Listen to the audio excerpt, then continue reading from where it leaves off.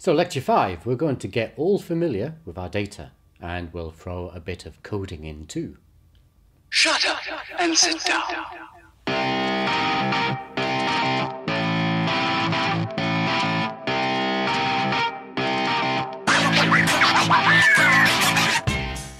So here we are in lecture 5.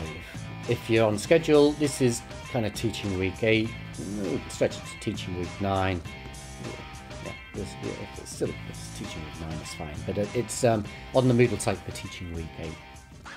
So this week and the next 2 weeks are all building up to our discussion in our third and final online tutorial in week 11. Now, we're going to try and do a practical in this video. That's quite a challenging thing to do, so we're not really going to do it, but I'm just going to ask you to do some stuff. You know, it's hard to do a practical via video. Because this, it's because it's recorded. I don't get a sense of you actually getting your hands dirty here. You might be just chilling in the pool with a cocktail or something. So, if I ask you to do things, I don't know if you're actually doing them. So I'm going to ask you to do things, but you do them outside of this video, if that makes sense. So I'm hoping you will get involved because I think it'll be a good learning experience for you. What I've asked you to do is, and I'm asking you to do, is read the full transcript of the body art focus group. This is on our Moodle site. This is a transcript of a focus group. This is the text that I want you to practice your analysis on. And the analysis we're going to do is thematic analysis. Now you can download the transcript from the companion site to our textbook as well if you don't have access to Moodle. You can access the textbook without buying the textbook, I think. Anyway. Just go to the student, when you go to the companion website, go to the textbook, go to the student resources and select qualitative data and then click on the body art focus group transcript. The audio file is also available there, which you might find interesting, as the audio will capture more than is in the transcript. There's a real risk of working from transcripts, which is that, written words are not the same as spoken words. They just aren't. So when you're reading a transcript, a lot of the times transcript can, you read a transcript of your own interview and you just think, oh God, what a moron I am. But that's because we speak differently to how we write. Okay, so it's worth listening to the audio recording as well. Now this week, we're doing familiarization coding. So you need to read the full transcript, as that will be the familiarization element. And we're only going to code a small part of the transcript, which I've detailed on our Moodle page under week 8. Where we're heading to is week 11, where what I want us to do is get together and discuss our analysis, how we've interpreted that focus group differently. This should give you a great idea of what thematic analysis is all about and how actually we all do it kind of differently in terms of we come up with different analyses. So let's get going. Here's a list of all the things we're going to achieve, and you can see that it's all about how to use coding in thematic analysis. Now, there's 6 phases in thematic analysis, and we're going to focus on phases 2 and 3. Now, note that we're talking about phases, not steps. That should give you an idea that we're not talking about a linear process where 1 follows 2, which is followed by 3, and so on. That's very linear, Sheriff. Rather, we can move from phase 1 to phase 2 and then return to phase 1. It's an iterative rather than a linear process. So, familiarization.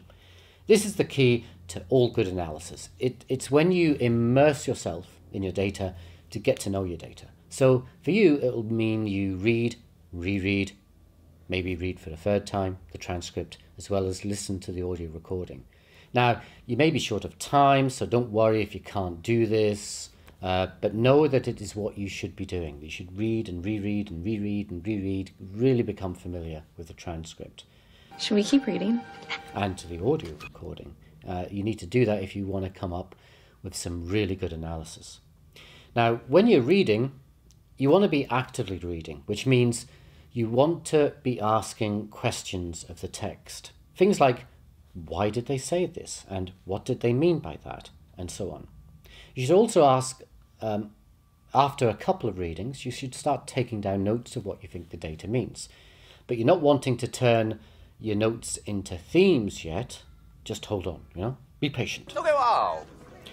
What's the rush? Now, this process of familiarization is important because it engages you with your data, and that's what your coding will rely on, and this will lead to the best qualitative coding. It's because you know your data better if you read it and reread it and reread it, and you really need to know your data.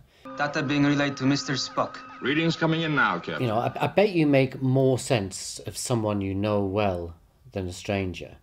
More sense of what's going on for them. So when friends tell us how they're feeling, we get a better sense of how they're feeling when a stranger does, because we don't know them so well. Anyway, you get the idea, don't you? So here's some of the questions you can ask yourself that will guide you through that process of familiarization. This has been modified slightly from our textbook. So here you see the different ways we might question the data, particularly in relation to how participants are making sense of the topic and how we might have responded to the question ourselves. This will help you understand the assumptions you're bringing to the analysis. It is this reflexive engagement that underpins qualitative data analysis. Now, whilst you're doing this, you need to take notes, and you can make notes in the margin of your transcript or in a separate notebook. But however you do it, you want to eventually pull all of those reflections together to make sense of them as a whole, separate from the transcript. At some point, you move away from the transcript. Oh, give me that transcript. Now, in the old days, you had to print things out, and then you got your scissors and your tape, your tape out, and you cut and taped things together to get your notes all in order. Of course, these days, you can just cut and paste using word processing software. What a wonderful world we live in now, don't we? Now, before we dive into coding, it's good to remind ourselves of the main factors in qualitative research. So we're focused on understanding, and it's a flexible approach. Often it's an iterative approach. It's also a subjective and interpretive process and relies on the reflexivity of the researcher.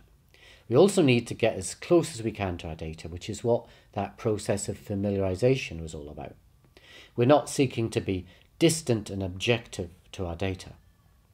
Now, coding is the process of identifying aspects of the data that relate to your research question. There are two phases of coding in thematic analysis. First, you decide what part of your data you're going to code. You could code the whole lot, or you could code a particular part, say from one particular participant, or when participants talk about one particular topic or the response to one particular question. Now, you usually do this when your data set is very large. It's just too much data to process or analyze all at once. There's too much data. So in our reading for week 2, the paper by Farvad and Braun was selective coding. The project was much bigger. It was more broadly on heterosexual sexual experiences. The authors used selective coding as the basis of their paper, which was on the topic of casual sex in particular, just one part of the data that they collected. Now, complete coding is where you code the whole data set in one go. You usually do this in smaller projects, because you can do it all in one go when the data isn't too large. Now, after you've completed the coding for all the data, you may then go on to select parts for particular publications. Now, phase 2 is where you then start to reduce your coding to something that is manageable. So what is coding? What is it you actually do? Well, you're really putting labels on your data. You're labeling segments that are of interest and saying why they are of interest. It's really a process of data reduction. You can easily end up with 30 or 40 pages of transcript from a single hour-long interview. So even small projects can generate a lot of text. So coding is a way to reduce that text into something that is manageable. And you're kind of summarizing the data with phrases and then keywords or codes, and then organizing those codes into meaningful patterns. It's quite a rigorous process, and it's iterative. So once you have a code, you may go back to the data to check that the code works, or that in light of new codes you develop, whether earlier codes need to change. So it takes a lot of time, and you're constantly going to and from your codes to your data. It's not unusual for an hour-long interview to take around 4, even up to 8 hours to code because of this process. Yes, but it's hard to put an exact figure on how long it will take. It depends on the data and on the researcher and on the quality of the coffee being consumed by the researcher. Maybe you need some more coffee. So, this is a way of thinking about coding. Your codes are the building blocks of your analysis, bricks and wooden planks. The themes are developed from the codes. Themes are the walls and the roof that are built from the bricks and the wood. So, what is a good code in thematic analysis? Well, it's not an easy question to answer. There are no right or wrongs in qualitative paradigm, because there's no objective truth as to, what we might be wrong or right about. But there are some ways that are more useful than others. So codes that contain enough information about the content are good codes, ones that are self-explanatory. So take your data away, take your transcripts away, read your codes, and if you know what the data is from the code, it's a good code. If your code is, for example, lifestyle behavior, that might be too general. You might not get a sense of what that data was actually telling you. Data inaccurate. Does not compute. Too general. It might not capture your data. So you go back to your data and find a code that better captures the data. Also, codes need to be mutually discrete, i.e. not to overlap with each other. But they also need to capture the nuances in your data. Now, there are two types of code. Semantic codes, also called data-derived or descriptive codes. And this is built on what participants actually say, mirroring what they say. This is quite surface level. There are also latent codes, which are interpretative codes, and these go beyond what a participant says and reflects underlying meanings of patterns. These are more focused on ideas, concepts, and assumptions upon which the participants' thoughts rest. That gives me an idea. Now, when you're new to research, you often find your analysis is more semantic than latent. And the more experienced researchers, and I would say the better quality analysis, moves from the semantic to latent coding. I've had quite a bit of experience, and I assure you Chris has no latent maniacal tendencies.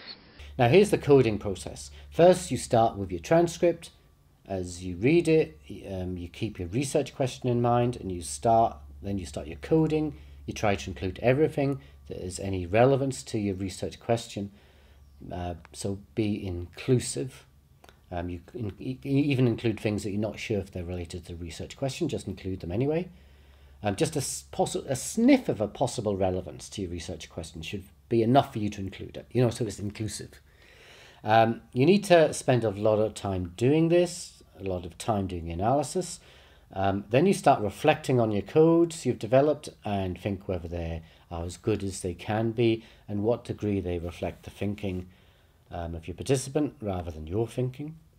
You're in a process of constantly revising your codes based on the data and your reflexivity. Now, it's almost impossible to get a sense of what coding is without trying it yourself, which is why, as part of this and the next few lectures, I'll be asking you to undertake your own coding of the body art focus group transcript. Now, you can find an example of coding in your textbook from pages 208 to 209, also available from the textbook's companion website, and I've also put this up on our Moodle site under week 8. And I've also put up an example of how that transcript has been coded by a colleague of mine, Danielle Every, who ran this unit in 2008. Now, if you can't access Moodle, sorry, but I guess you've not enrolled on the unit. I'm sure you'll find your own resources to help you out. Google. Finally, just a word about using computer software to code your data. There are a number of programs that are out there. They're good in terms of helping you organize your data and great for conducting quick searches of your data. Sometimes they're used because people believe they improve the rigor of their analysis. Now, anything done with a computer program sounds like it's professional and scientific. Science stations gather data for computer banks. Now, whilst computer software is useful, particularly when you're sharing analysis amongst a team, beware of falling into this trap of scientism that is actually a shorthand for positivism or quantitative research. First, using computers removes you from your data. You start letting the computer read your transcripts rather than reading the transcripts yourself. you just get your computer to read the texts, search for keywords, and deliver you those keywords to show you where those keywords in your text are. So your computer's reading your transcripts, you aren't. It can also be tempting to start counting frequencies in your data, how many times a theme appears, a keyword appears, because computers are very good at counting. That's what computers are. They're counting machines, you know? Also, a computer program is only as good as the person using it. Computers can't do analysis for us. They can do statistical analysis, but they can't undertake qualitative analysis. Computers don't yet have the lived experience upon which to base its understanding of your research data. It's a human thing. You wouldn't understand. My father tried to teach me human emotions. They are difficult. You mean you're a designer? Yes. So use computer software, but use it with caution and care and with the right sort of expectations. So that's all for now. Next is lecture 8. No, it's not. No, it's not. It's week 8. Numbers. This is week 8. Next is lecture 6, where we'll be getting ready for teaching week 9. Should be ready for you for teaching week 9. So till then, practice your coding with the transcript up on our Moodle site. And ta-da!